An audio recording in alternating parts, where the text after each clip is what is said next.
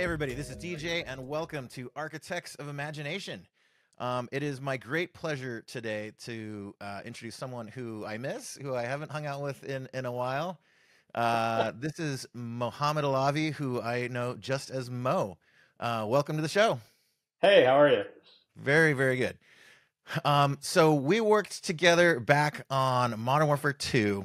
Yeah, A pretty legendary time, a pretty legendary game. You were there for, I believe, all of Modern Warfare 1 as well.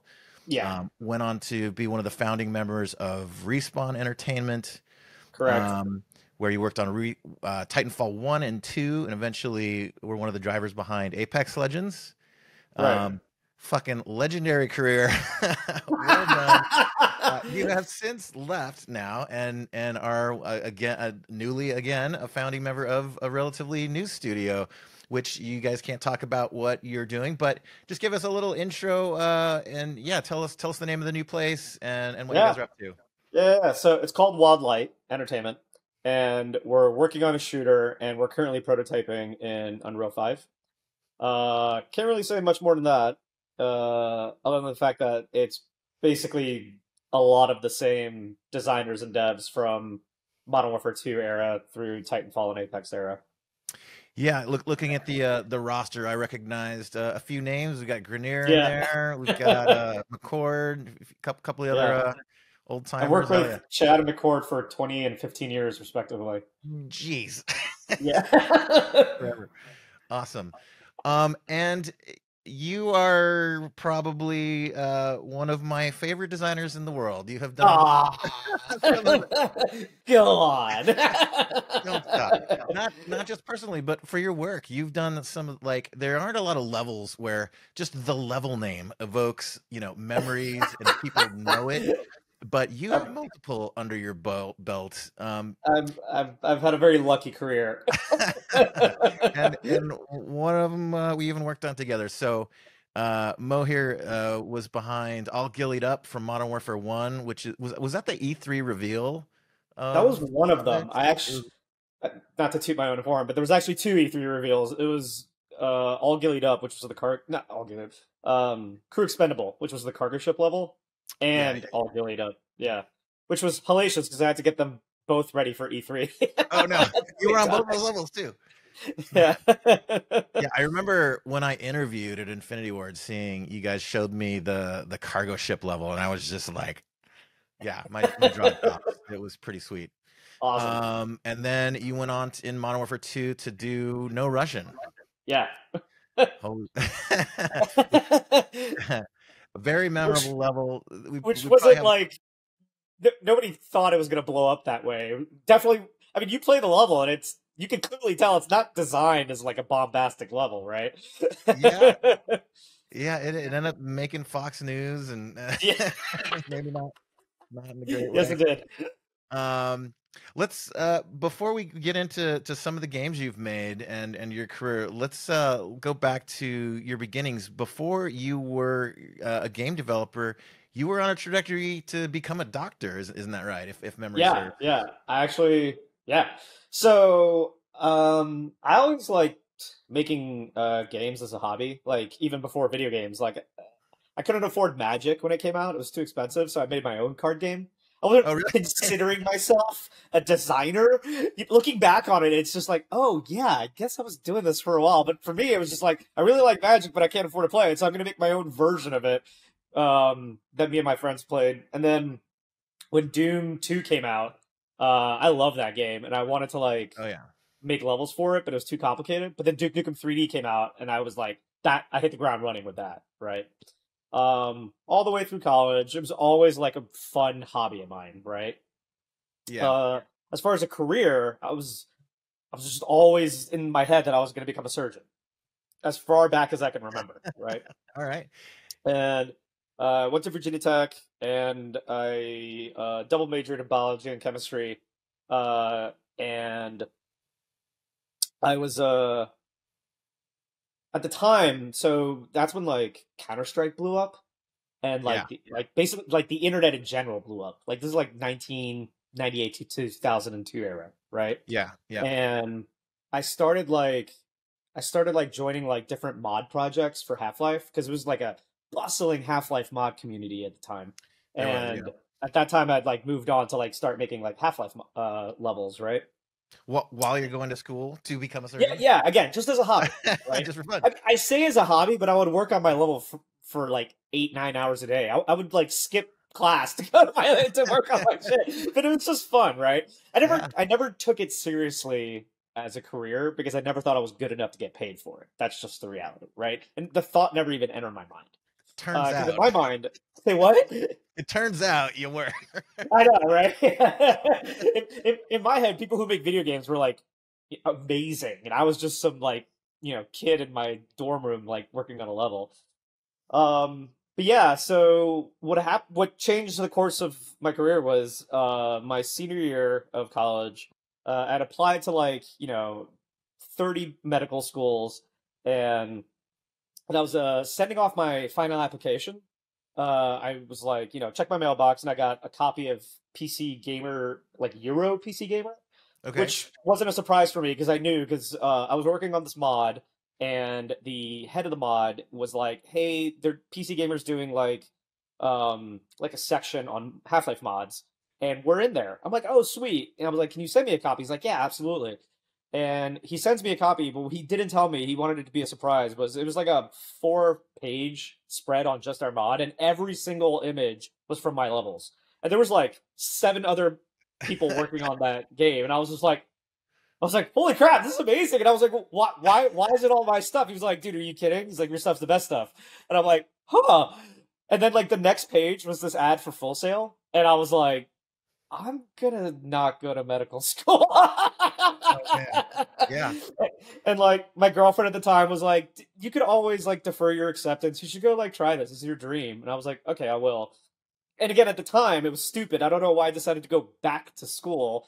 But back in 2002, that's what you did, right? You went to college. That's that's why we all had like $1 billion in debt, right? Yeah. So yeah, that completely changed my life. I ended up not going to medical school. Ended up going to Full Sail instead. I had to lie to my parents. I told them I didn't get into medical school. Oh yeah, I was gonna ask how they reacted to that. They were I would say, pissed. like, They tell your were parents, livid. I'm not gonna be a surgeon. I'm gonna make video games instead. Yeah, I know, right? Especially back then in 2002, right? What They're the like, fuck you're is gonna wrong? what? You need a real job. So you literally lied to him. You told him I you had to lie didn't to get them. I had in. to, like, Okay. I was, 21, 22. I was still under the thumb of my parents. So there's no fucking way they were going to let me not go to medical school. So yeah, I just told them I didn't get in. So this is my backup plan. And they were pissed, obviously.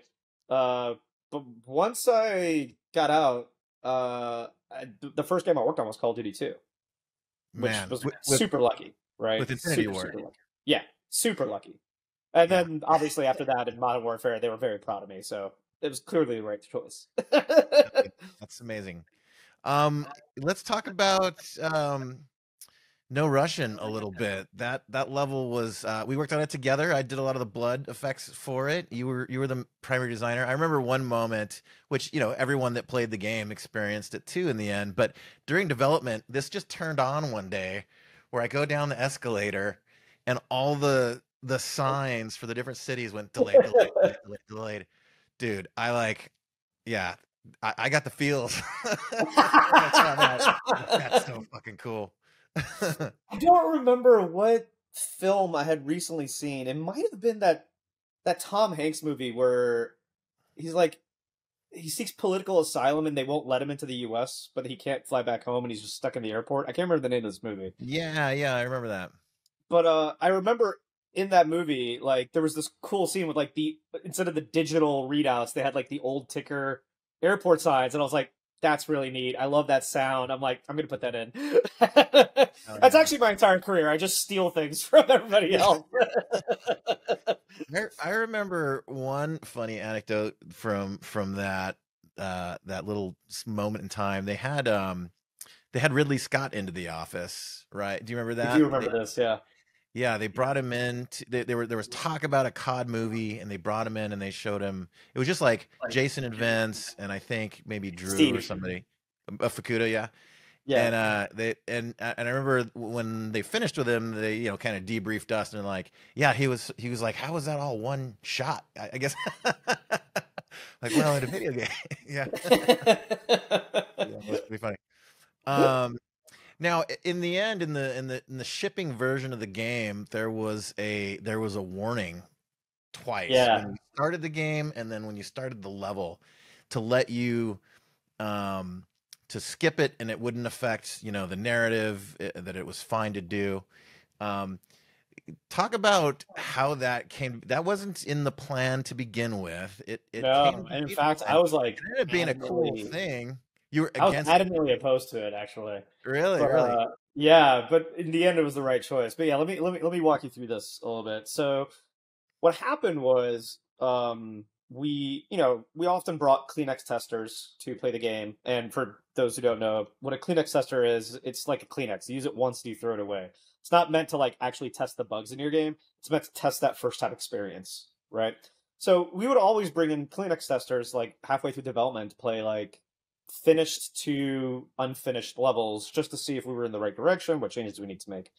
And that one always like had like interesting reactions out of people, right? Yeah. Because I mean that was the point of the level to like make you like pause for a second, right? Um, but one of the ones I remember was this veteran who came in who played video games, and he like walks out and he instantly realizes that he's not on the good guy's side. He's about to mow Yeah. down some civilians, and he just literally puts the controller down. Like he was like, I'm not playing this game. And we skipped him past that level and we let him play the rest of the game and he absolutely loved it. I didn't think much of it, but Jason West, who was game director at the time, it really struck a chord with him. And he was like, that's just one dude. You know what I mean? Yeah. He's like, when we release this out to the masses, that's going to be the reaction from millions of people. And millions of people are going to stop playing the game at the third level. Right. And again, he was right. Yeah. Right? Like he was like, we should put out a disclaimer to be like, hey, there's a level that like if you don't want to play it, you don't have to. And it won't like, it won't hurt your progression. It won't hurt like none of the achievements are in that level. We made sure no achievements were in that level. Um, and I was adamantly against it because I thought it was kind of like a cop out. I didn't see his point of view. From my point of view, it was like we're touching on something like serious and profound, and then like we're almost being like, but you know what? We shouldn't do this. We shouldn't touch on something serious and profound. So we're gonna back out of it. And I felt terrible about that because again, this is before The Last of Us. This is before video games went down serious avenues. You know what I mean? Yeah. So I was like, I wanted to do this. I wanted to make a video games like cross into like, what film and TV have been doing for years, right? And I felt like this was like kind of a half step, but again, at the time, it was definitely the right call. Yeah, yeah, I agree. And like I feel like that I'm proud to have been a part of that moment. It was I think a maturing of the medium. Like that was a step of it sort of growing up in a way. A little bit, yeah. And I definitely like felt it while I was making it because at first I was like just kind of like a not really giving much thought to it. And we work on, war games. I've been working on war games at this point for like 5, 6 years, and I was just like, yeah, I'm gonna mow down everybody. I'm gonna have, children in there and blah blah blah. And I was like, maybe I shouldn't have children in there. You know what I mean? And I was like slowly like censoring myself and realizing that like Yeah. like maybe I shouldn't like take it to the extreme that I possibly can because I didn't want it to be shock value. Like there was games like Postal, you know what I mean, that were like intended as shock value. And this was like not meant to be distasteful. It was just meant to make you like pause, right? Yeah. And in the end, some of the little tiny sort of like fail success details in there, I remember being received well in that like there was a subtle gradient in you. If you didn't shoot at all, you couldn't get through the level. They would turn on you.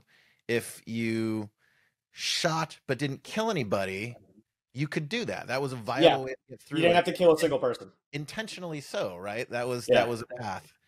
And that was cool. And so there was a wide variety in, just different players, how they cared to do it. Some people just went in, guns a-blazing. Some people were thoughtful about it and careful and didn't harm anyone. which is Yeah, the only thing you couldn't do was shoot them. That was the only level of like freedom I couldn't give you because that would just like completely break the story, right? yeah, And yeah, the level. for sure. Very cool. I remember coming in on the weekend to do some of the blood effects. I looked up all kinds of like movie blood recipes and like I came in with my girlfriend at the time and got down to my jeans and I crawled through the office and left trails behind and Wait, photographed. really? Yeah, For like the crawling blood trip? That's yeah. amazing. I did not know that. Yeah, there even people that were crawling away would drip blood and that would No, hit the I ground. totally remember. I did not know you came to the office and like actually like Yeah, tested it out to see like what kind of trail it would leave. I That's totally did. impressive, dude. We had the concrete, like pathways between all Yeah. the offices that everyone would scoot around on. Yeah. Wow. This is amazing. I learn something new every time I talk about this. Yeah, crazy. And all Ghillied Up was an amazing level too. It was just shocking too. The setup is the bad guys are coming towards you and they're gonna step on your fucking head. And then like when you the character stand up out of the grass, you totally didn't even see there. That was a miracle of graphics for its That was time. all Joel Emsley. That's what that was. Yeah, so So good. I remember. So we had that like early on, like the character being right in front of you, because that was the whole plan. I was like, if you can sell that he's literally right in front of you and you can't see him, then you believe the rest of the mission, right? I can do anything I want, but I need to sell this moment, right? And God bless Joel Emsley. He was like artist or lead artist at the time, and he's art director now on the new Modern Warfare. Yeah. But anyway, so he worked on that for no joke months, matching the grass shader to the same shader on the character, and like because they went through, if I'm not mistaken, two different like pipelines in the renderer, so they couldn't literally be the same. But he was just constantly working on that, and then like 3 months later something would change and then those two wouldn't match up again. He'd be like, god damn it, and you have to work on it again to like make sure they match up. But he Yeah. was just as passionate about that moment as I was, so I never had to like go bug him about it. He was always like, he would instantly notice it wasn't right and he would like just go and fix it. Love that guy. He's great. Hell yeah. Yeah, there was some special mojo at that in that place at that time. Like, I mean, I felt like almost everyone there was like lead level caliber, even this just sort of standard production artists and designers and everything. Um, yeah, it was amazing like what we could pull off with such a small team. Like these I know, days, sub teams 100, are less than yeah, 100 people. Crazy. it's wild and like Crazy. it it's there's a big difference, right? Like, you need a lot of management and production. We had two producers. Two. I think We had two producers. That's it. Ruben and Pete. I know, right? But and And that's honestly, it's because of our hiring practices. We hired very strictly, right? Like basically anybody we hired, we needed to be sure that if we put them into a room for a year, they would hit the ground running, right? And they would like be self-sufficient and they wouldn't need any help. Not that we would actually do that, you know what I mean? Like that's it's part of the magic of having a small team of 80 people is the fact that like you can actually collaborate more if you have like a giant team, you know what I mean, where you're stuck in meetings all day. Um, yep. but yeah, everybody was so high level. So everybody was so self-sufficient. It was great. Is that a vibe you're looking forward to getting back now? You guys are a Oh, new we've got it back. team. All right. Oh, it's the good old days again at Wildlight. I'm serious. Like we have like less than 30 right now, I think, or maybe right at 30. We just hired a couple engineers, and it's got that same energy. Everybody we hire like is like very very talented in like one specific field, but has a broad spectrum of talent in other fields too, which is great, right? Yeah. Like our tech artist, for example, also happens to be a fantastic animator. Right? Right. So like until we like build up an animation team, he can totally support it, you know what I mean? And half of our designers are entry level programmers, half of our programmers are really good designers. Everybody wears a lot of hats, you know what I mean? That's awesome. Yeah, I remember like seeing it was a long time ago now, but the Valve like employee handbook got leaked. I think Mm. back then when we were in Infinity Ward, but they talked about like the T-shaped employee Yeah, where you go deep on one thing, but also can function in other. it's Uh, very true. It's actually ways. really hard to find these days, to be honest. Everybody's so specialized, especially Yeah. designers coming out of school. There, if there's any designers in school listening to this, take what I'm about to say to heart. A lot of designers are taught that the end of your job stops with the problem. That is not true. I miss the days of modding where we would hire designers from the mod scene because those designers, they knew how to solve problems, they knew how to make art, they knew how like a good like what do you call it? Like a vista looks. They knew about sound, about animation, they knew about like character design and placement, like because they had to. You know what I mean? Because they didn't work Yeah. on a team of like 80 specialists, right? So they had to. And the thing about that is you'll never be a specialist in that field, but if you know it, one, you can talk their language, and two, you know what's missing from your design. You know what I mean? Yeah, yeah, absolutely. Yeah, I felt lucky in my sort of come up before Infinity Ward. I worked at a few places. My first job was Wild Tangent, which was kind of a fun. I made advert games like for companies' websites, which are kind of dumb, but it gave me like the great thing that came out of that though is I did every art job there was there. Mm.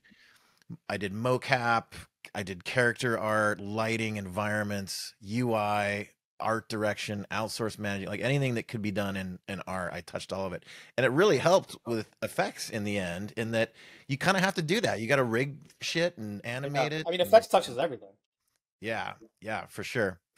Um, Speaking of building a new studio too, like one thing that you know we're both sort of going through that now, right? Our team's 5 years old, so we're sort of in our infancy. We're 16 people, and we talk about sort of culture and things. I remember back in the heyday of Infinity War, there were a lot of shenanigans going on and joking, and you hear in the news that gone wrong, right? Like Oh studios yeah, where it sure. gets out of control and harassment stuff. And that's the one thing I've thought about and talked about with my team is how to strike a balance there, where you want making a game. We're creating fun, we're creating entertainment. You want to be around people that you like and make you laugh, and you want to joke and have a good time.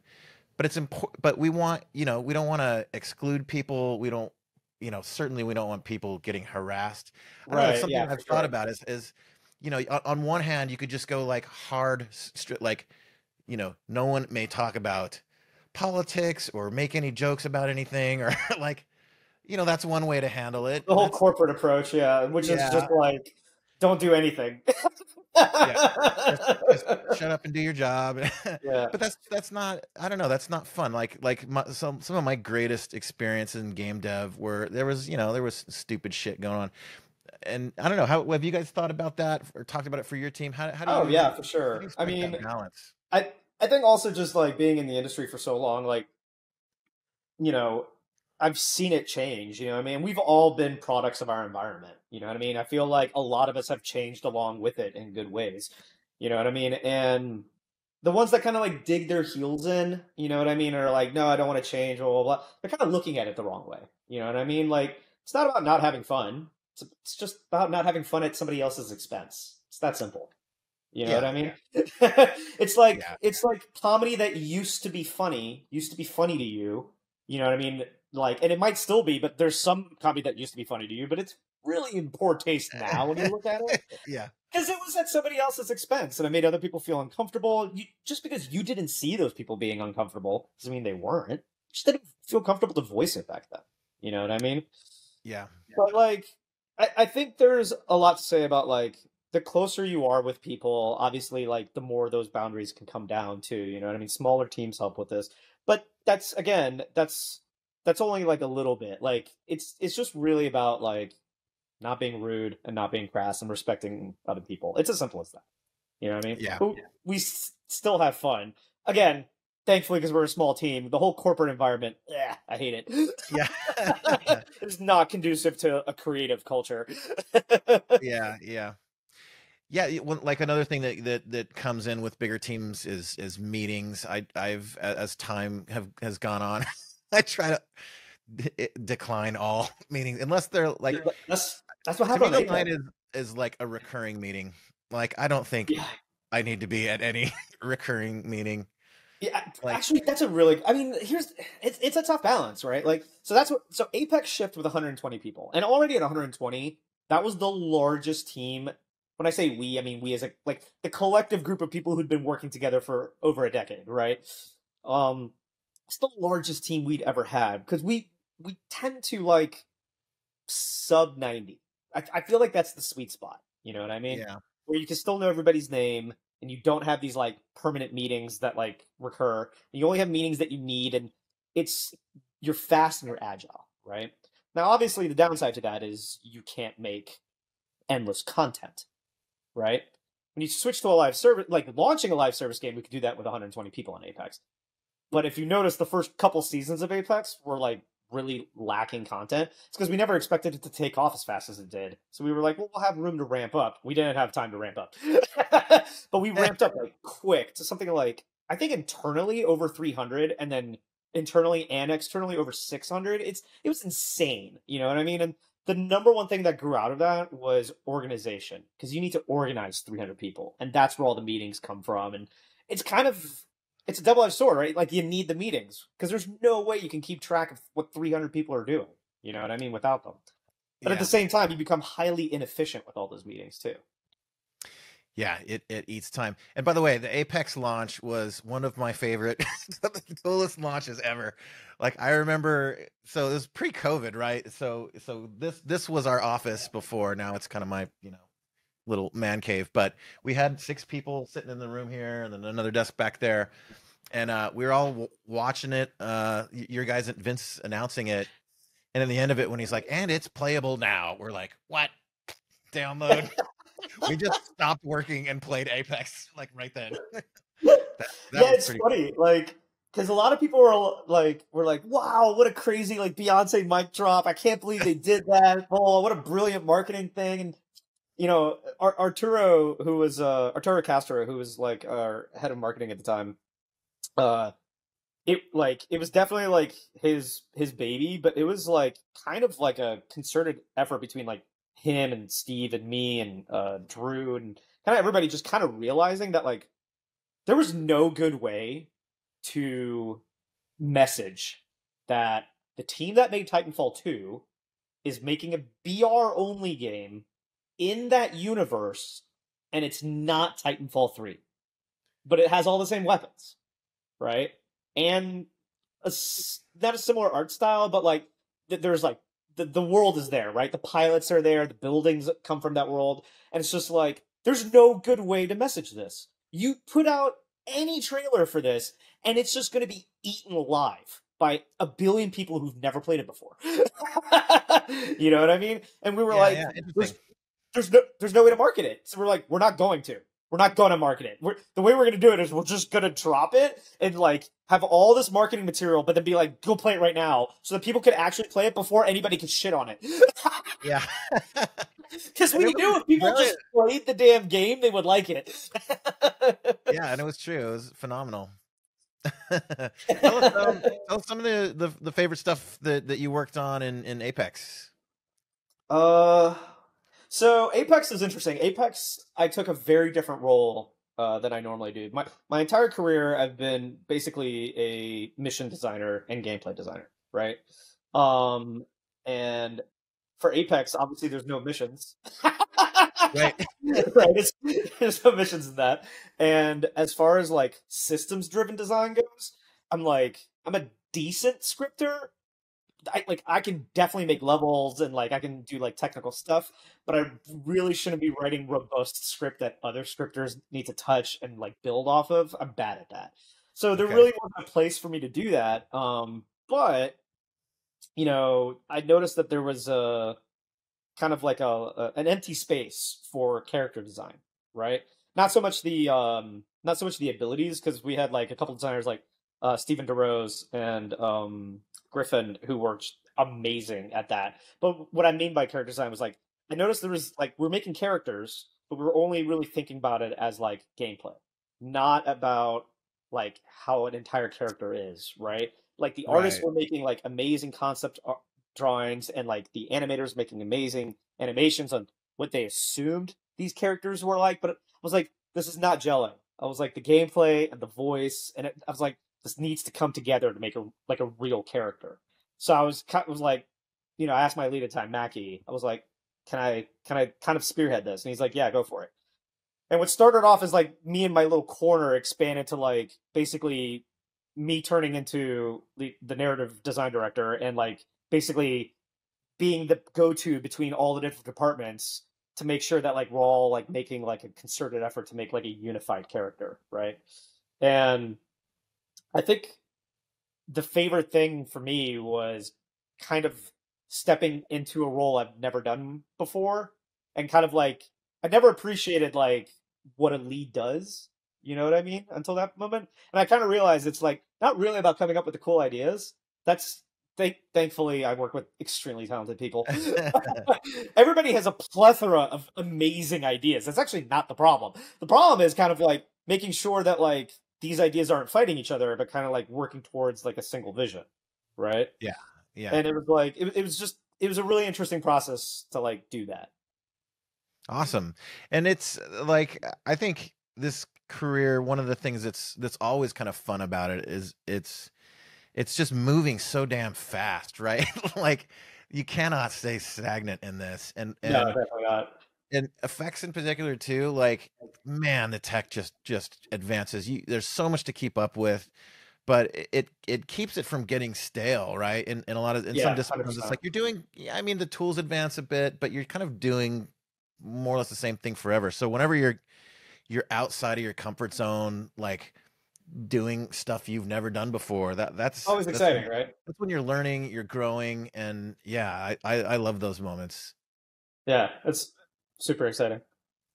Do you have a favorite character of all of them that you guys put together? I have so many favorite characters. So I'm a little partial to Mirage because we like that was one of the first characters, we kind of worked on, and they say like, build what you know, and I'd never like really done character design before, so I was like, well, I'm gonna kind of make him like me.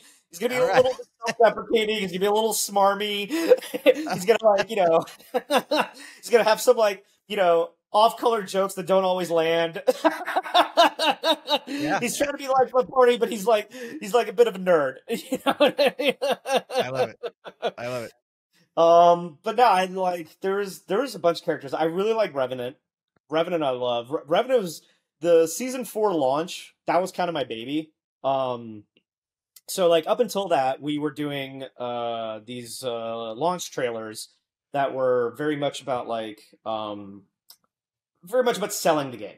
Here's the new map, here's a new weapon, here's a new character, right? They were very Yeah, like a little cookie cutter in my opinion. You know what I mean? clinical. They're Yeah, clinical, yeah. They were super well done, right?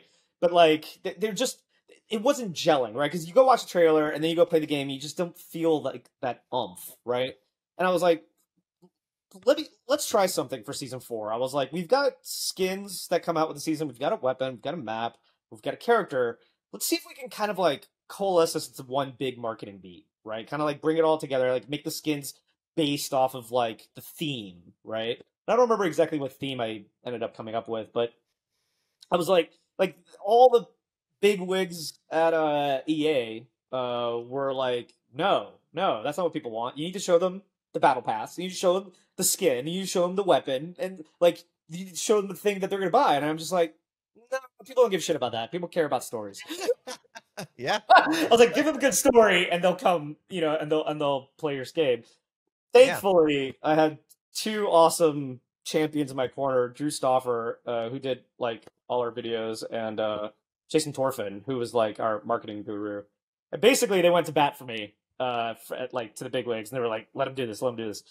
So we did it, and sure enough, that trailer was like came out like awesome, and like Oh, yeah. Revenant has one line in the entire in the entire thing. You know what I mean? But it worked, and like that was a super fun character for me because like I didn't actually create like that was like one of the first characters I didn't create actually. That was Tom we had hired a new writer. That was like his first character, but that was the one I felt like finally like lived the dream of what Apex is trying to be, right? Which is like the characters are the driving force behind like the gameplay and the story and the marketing and everything.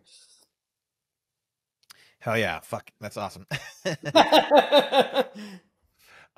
Let's talk about Titanfall a bit. So you know, so we parted ways after Infinity Ward. You went on to make Respawn, and Titanfall was your first game. Give us a few stories, anecdotes, stupid shit that happened in the office. Give us some Titanfall nuggets. Titanfall was a disaster in so many ways, but also amazing. Also a massive hit. Yeah, so yeah, like Titanfall is a roller coaster. So first of all, we started Respawn without a fucking clue what we were gonna make, and in the middle of a lawsuit, right? Yeah. And in the middle of this, we were like, you know, going to what we knew, which was like, you know, military style shooters, but we didn't want to just, you know, make the same thing we'd made before. So we ended up like, you know, trying a bunch of different things in the beginning and ended up finally settling on Titans, and that's an entire story in and of itself. But I remember this is the team that made Call of Duty. And at some point, Jason and Steve, who ended up becoming game director, were like, new project, new team, new engine, new IP. They're like, need something to give, right? Yeah. So it was like single player gone. And I just remember when they made that announcement, like my heart sank. You know what I mean? Like that was all I ever wanted to work on was single player games, right? And I like just left Infinity Ward to come start this new company, the dream of like making the best single player shooter ever, right? And it was just like cut. I was like, like for a split second, I actually like considered like working at other jobs and like other things, but like it was like a dark time. And I'm not the only one who felt that way. But I remember I made a decision. I mean, like, and I'm so happy I did. And ever since then, like, I've been able to quantify it and put it into words. It's team over project, right? And I've always realized the project doesn't really matter. You know, I could be happy working on anything if I'm working with the right people, right? Because working with the right people means that I can count on them. I know they're like rock stars, and we work well together. And whatever we end up making, it's going to be good, right? Even if I personally am not invested in like the actual kind of game we're making. You know what I mean? So yeah, so I stuck around and I'm glad I did because I always wanted to make single player games. I kind of found a way to put my panache on it, which was like those intros and outros and making them super cinematic and everything. And it was such a hard road to E3, a lot of self-doubt. You know what I mean? Like it's so much self-doubt, right? But then I remember we went to E3 and like all of us were nervous because like we just didn't know. And then E3 was amazing. The reception was incredible. I think we won like an insane number of E3 awards, and it was just like it was vindicating, right? We went back to the office and like it was like basically like all right, crunch until the project's finished because again, it's the first game we made. We had nothing else other than that E3 level that we showed, but it was like the most enthusiastic crunch of my life. I was like, yeah! Hell yeah, awesome. It was awesome. But then you guys there was a single player in Titanfall 2. So did you sort of go back to doing single player design in Titanfall 2? Oh yeah, absolutely. So Titanfall so one of the biggest complaints of Titanfall 1 was that it was a $60 box product with only a multiplayer component, right? Which nowadays is like so common. But like back then it was like people were in like fucking uproar. Like how dare they? Sure. But like it also didn't have a ton of content in it either. Because again, like I said, we shipped that game with like 80 people. You cannot make a ton of content with like a little amount of people. But we had our engine, we had our world, we had our IP, you know what I mean? And like we knew that like we could make massive strides in the multiplayer and the engine. And we knew we wanted to make a single player game. And we knew the audience wanted it too, right? And dude, that game Titanfall 2 is I'm the most proud of that. I know the stuff I made for Modern Warfare 1 and 2 is a lot more popular, but I feel like the design of Titanfall 2 is like top fucking notch. You know what I Hell mean? yeah. Yeah, like I don't know where it happened, but like we started coalescing into this thing where it's like, yeah, every level's just gonna be something different and something unique, and then we're just gonna throw it away and give you something new. Every level, every level's gonna be memorable, and it was just like that game is. I love that game. That game is awesome. It's unfortunate that like they got sandwiched between Call of Duty and Battlefield and didn't get like the marketing it could have had, and like a lot of people one didn't realize that it was also on PlayStation. It wasn't just an Xbox launch title because the first one was. A lot of people didn't realize I had a single player campaign because the first one didn't, and they were just like, that's that multiplayer mech shooter. I'm not going to try that. Yeah, Which is yeah. unfortunate. What were the levels you worked on for Titanfall 2? Do you have a favorite moment in it that's like Well, my favorite moment is not the level I worked on. My favorite moment is everybody's favorite moment. It's time travel level, right? That level is amazing. So we had this phase we call action blocks, where in the prototyping phase we're just making like every week we're making a quick like 30-second to 5-minute like chunk of gameplay, ugly and dirty, but it's just meant to prove out an idea, right? And we did that for weeks, Yeah. and we ended up coming with like I don't know 200 like tiny little mini action blocks, and we ended up taking like the best 25 of them, making an entire game out of them, right? Awesome. And I remember Jake Keating. So his action block, he took 2 weeks, which Steve Kuhn was very angry about. That 1 week he didn't have anything to show, right? He took 2 weeks and he made that level. And there's a lot of things that changed, obviously, but I'm not kidding. Where I say half the level that he made in the action block stayed and just got prettied up and improved on. It was that good. It was just from the beginning that idea was amazing, and it didn't fit anywhere in our game at all. And we were like, we don't care. We will wrap the story around this fucking level. It is that good. Yeah, that's one thing that's interesting too and I've thought about this recently. As I've been, not to go on a tangent, but as I've been sort of designing my own little dungeon. I'm a D&D fanatic, and I got writer's block a little bit. I was trying to come up with an adventure, and I'm like, and I kind of recalled how we were doing it back in the day at Infinity Ward, and it was not far from that. Where I remember we'd have the cork boards up, and then it was locations, gear, and like an event or something, or Right. something that you did, right? And anybody, fucking Candace in in whatever office admin, anyone can go put an idea up on these things, and it was just like the favelas in Brazil, or a drone, like a treaded drone thing or whatever. Right. And then we just would vote on like what the coolest thing was, and then how to how do you thread a narrative through like all these disparate parts. That's part of the magic. But I kind of did that with this little adventure that I wrote for some friends of mine, and it worked surprisingly well. I just pictured like crazy D&D shit happening, and then how can I string these together? And turned out awesome. Yeah, it works. Like it doesn't.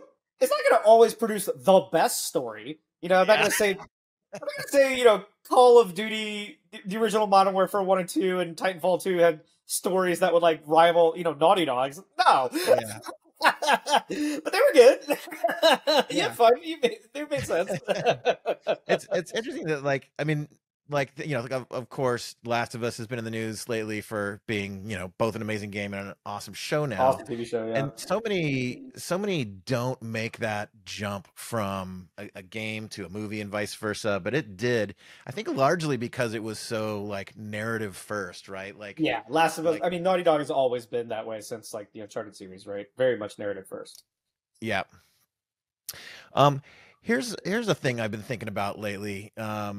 The Infinity Ward back in the day, I learned so much there. Like, Robert Gaines was my boss. I remember when I interviewed with him, I'm like, man, I want to work here. I know I'm going to learn so much from this guy, and I did. I learned so much from Robot, and the whole team. Like, there was just like, it's funny that we made greatness with few people, not much, like next to no crunch, almost no producers. It's like there was some magic mojo like in that building at the time, and I've wondered like why, like what, like how do you quantify what it is that they did differently? You mentioned hiring before. I remember like just as time, it wasn't like it was written down, but there were like some game dev philosophies there that were For these sure. little like mantras that I would hear repeated in the office.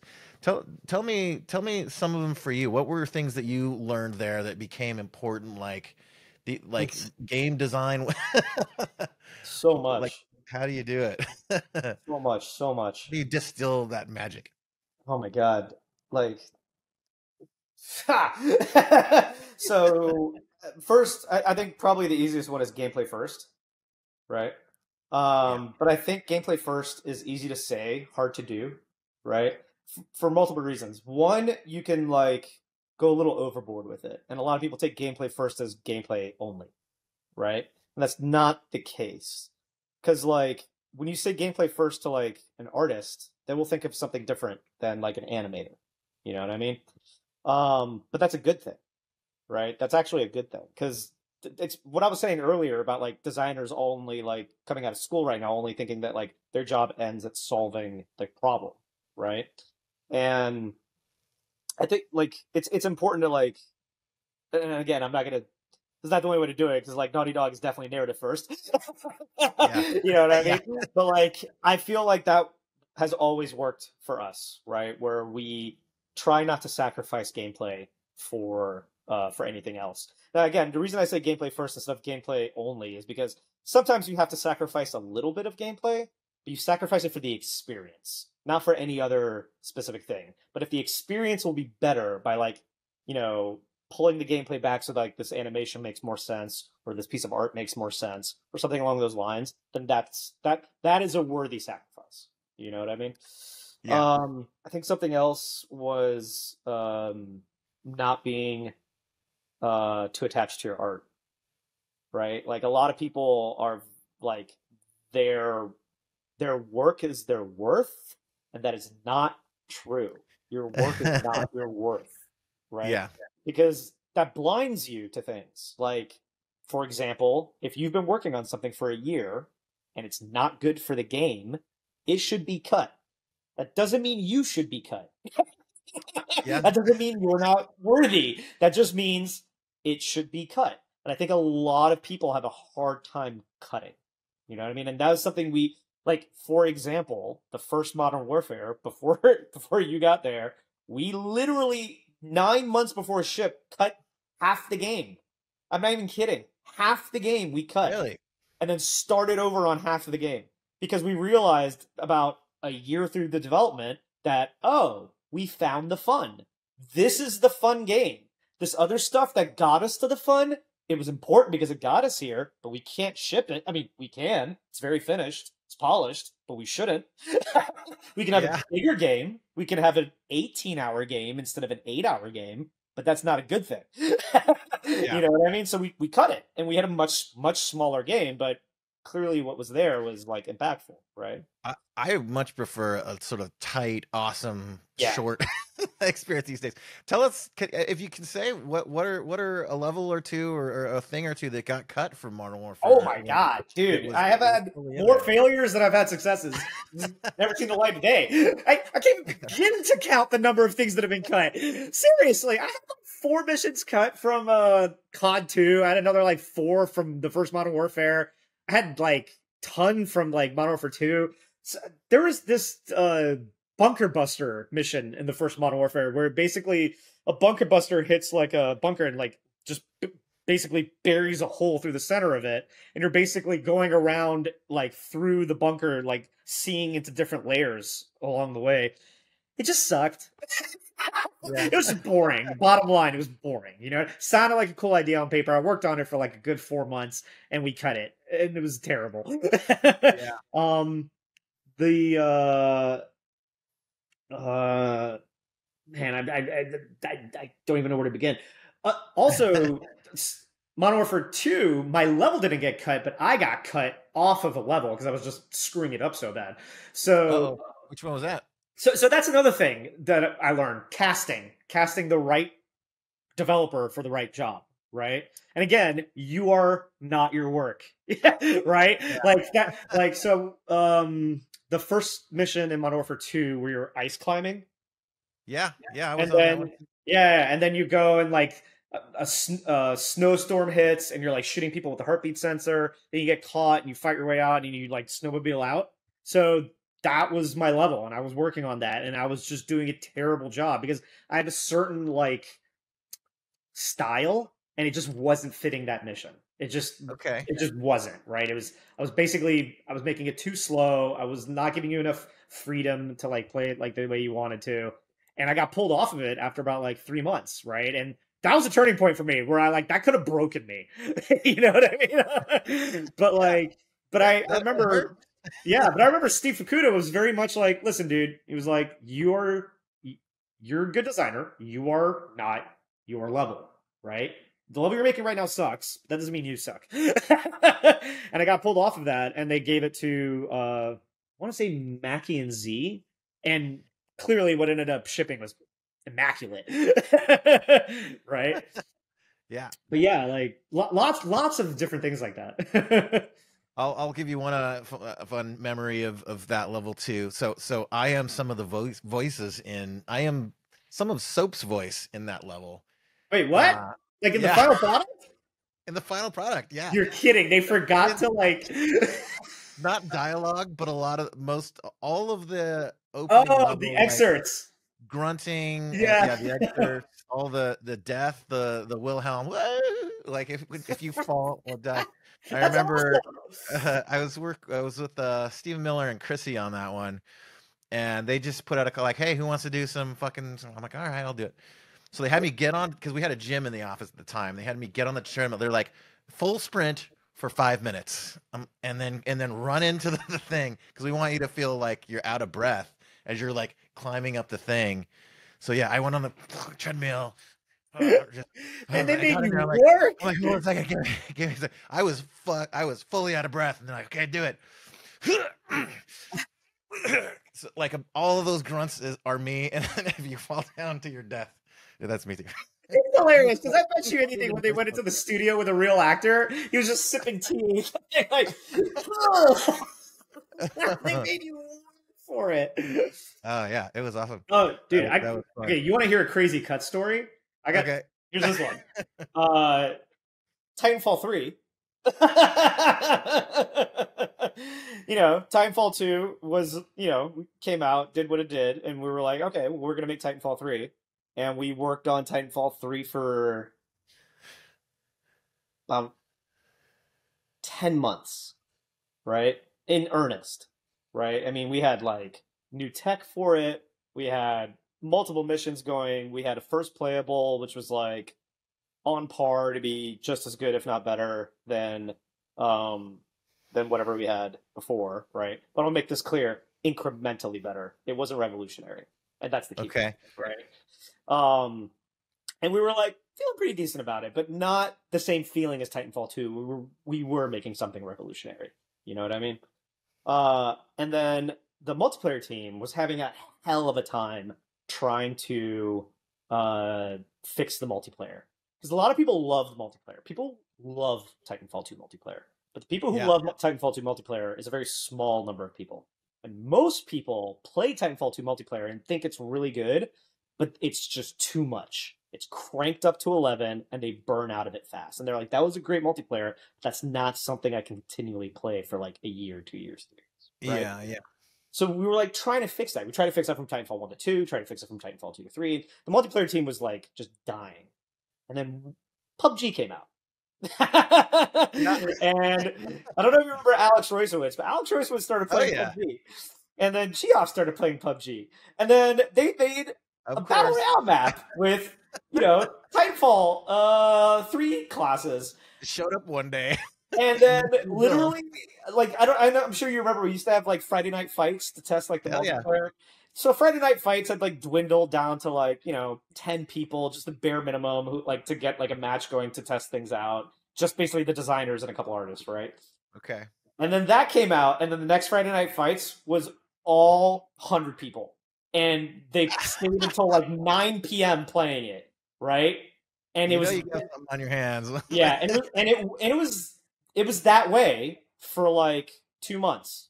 Like I think it started in like October, November, and it was all the way it was like that until we went out for break. And in the middle of that, we were still testing the other modes, regular attrition and Titanfall modes. And again, 10 people would play those, 100 people would play the BR mode, right? All right. And at the time, I'd just literally become like narrative lead designer on Titanfall 3. I had just pitched like the mission that like me and Manny had like not mission the story of the whole game that me and Manny had come up with, me this big presentation, and then we went off a break, and then we came back from break, and we talked about it, and we're like, yeah, we need to pivot and we need to go make this game. So we literally canceled Titanfall 3 ourselves because we were like, we can make this game and it's going to be it's going to be Titanfall 2 plus a little bit better, or we can make this thing, which is clearly amazing. And don't get me wrong, I will always miss having another Titanfall. You know what I mean? I love that game. Titanfall 2, like I said, is my most crowning achievement, but it was the right call. That is a crazy cut. Such a crazy cut that EA didn't even know about it for another 6 months until we had a prototype up and running that we could show them.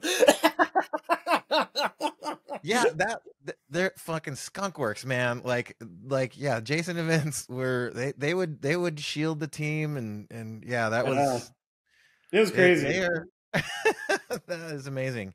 That had to hurt though. Like you personally, like you just come up with the story of the game, and like you become in love with it. You become attached to it, and again, like you said, the level, you are not your level, but like that's a little different. So here's the funny thing: on Titanfall 1, they said cut single player, and I almost quit, and I picked team over project, and I stayed.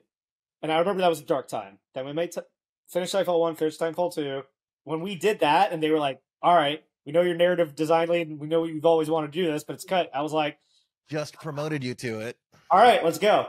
Right. Literally, it was that fast. I was like, okay, that's fine. You know what I mean? We've always cut stuff in the past. I know this team's gonna make something awesome. Let's run with it. I'll figure out a place where I can like make my magic. That is amazing. Yeah, I think that's the difference between somebody with like 9 years of experience and somebody with 15 years of experience. Yeah, it's helpful to have that perspective for sure. I can imagine like, yeah, I'm just picturing like EA's response when you tell them like that you're not doing the game. I wish I could have been in that room. All I saw was the reactions to it, like from like Drew and Vince, and they were not good. like they had to take the brunt of it. They were. I can only imagine. They were like, yeah, you had this game that sold X million copies. You went from making the third one a $60 box product, which by the way, we bought your company for. Like they bought Respawn in the middle of this. They were like, we bought it so you would so we'd have the IP to Titanfall, and you make a Titanfall 3, and then you come back and tell us you're gonna make a free-to-play non-Titanfall game? What the fuck? They were like, they didn't know what to do. I'll bet. Yeah, that's crazy. But it worked out. Like it worked. Obviously, it worked out. Been a huge hit and a massive game. Wow, that's crazy. another thing that's crazy too is just to think of the irony too of sort of Jason and Vince and the Infinity War, heads of Call of Duty, and Vince just got promoted to now be the head of Battlefield. Yeah, that's sort of a turn of events. I'm not too surprised about that. Like clearly he knows how to run very effective teams, right? Yeah. And like, I'm sure EA wishes Battlefield, wasn't struggling the way it was since Battlefield 1, which did like amazing. So I'm sure they're like, hey, Vince, maybe go do something over here. Yeah. Full circle. That's true, because he started with Battlefield. That's right. Or no. Yeah. Sorry, no. Medal of Honor, but he started with EA. Honor, yeah. Yeah. Which was that under? I think that was under EA. Yeah. It was 2015, which was under EA. Yeah, that's right. Yeah. That is amazing. Yeah, Jason and Vince, I mean, in my time with them, you worked under them a lot more. They were super well regarded. They were, I have fond memories of working for them. We'd go to people's birthday parties, and they'd be there in the backyard having a beer with you and barbecue. For sure. That was awesome. Um, Mo, this has been a great chat. Every time I hang out with you is amazing. I miss you. Miss you too, buddy. Good Thank to you so talk. It's good to much catch up. for coming on the show. Um, this a couple of housekeeping things before we go to. I can be found my own personal YouTube and Twitch channel. I mostly Twitch. I don't know, vintage games and D&D stuff, but I can be found Undertone_DJ. Do you have any socials that you want to shout out? Yeah, sure. Like, if you kind of want to just, keep up with what I'm doing and, my uh my mental stream. I'm on Twitter. It's I am bad mofo. Like I am bad mofo. That's right, you are. Thanks to UndertoneFX for sponsoring this episode, and thank you to our executive producer, Martika Ibarra, and Alex, our editor, and the whole Architects of Imagination team. And so great to see you, Mo. Thanks for coming on. Oh, thank you very much. It was good seeing you too, dude. Hell yeah.